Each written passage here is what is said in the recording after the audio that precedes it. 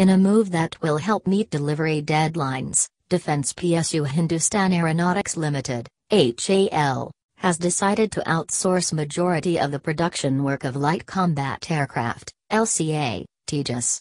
The move will see private firms make nearly 70% of the aircraft. Presently, HAL is manufacturing LCA Mk1 and is working on the ramping up of production capacity from 8 to 16 aircraft per annum, which it expects to happen by 2019. Major sub-assemblies such as front fuselage, center fuselage, rear fuselage, wings et al. Have been outsourced to private industry. The orders have been placed and they need about a year to supply these.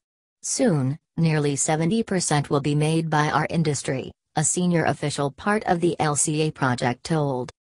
About 85 vendors, private firms, will be involved in the production of LCA.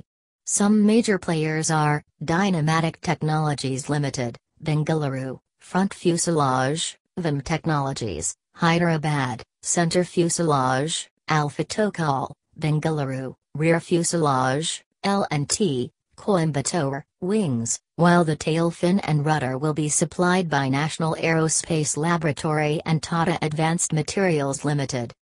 With increased level of outsourcing and capacity within HAL, we will be able to speed up the deliveries to cater to the present and future requirements of our customers. Enhanced outsourcing is the norm being followed across some important projects at HAL. For example, LCH production will involve outsourcing as a major strategy, another senior HAL official said. HAL has established a second-line series production of Tejas, which has come up at Aircraft Division and is being equipped with full-fledged assembly jigs. HAL's plan for expanding Tejas production to 16 fighters per year involves establishing a second assembly line. This has physically replaced the Hawk trainer line. The number 45 Squadron, Flying Daggers, of the Indian Air Force, IAF, has already taken possession of 5 LCA Tejas aircraft and will soon have the 6th one. The 6th one is expected to fly in the next 3 days and the 7th in about 10 days. By end of March 2018, we hope to deliver 11 planes, including the 5 delivered, the official said. For the first time, the IAF squadron completed the armament detachment, weapons firing, in September and October this year. That was the proof of the pudding.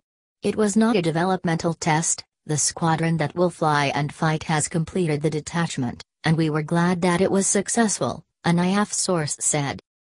The Flying Daggers squadron is presently operating from HAL in Bengaluru, but will eventually move to its official base in Sulur, Tamil Nadu. Tejas, which was first conceived in the early 1980s and officially approved in August 1983, is an indigenous fighter that has undergone several changes before being accepted by the IAF in January 2015. While the first 40 aircraft will be supplied in the present configuration, the IAF has sought more improvements for future ones.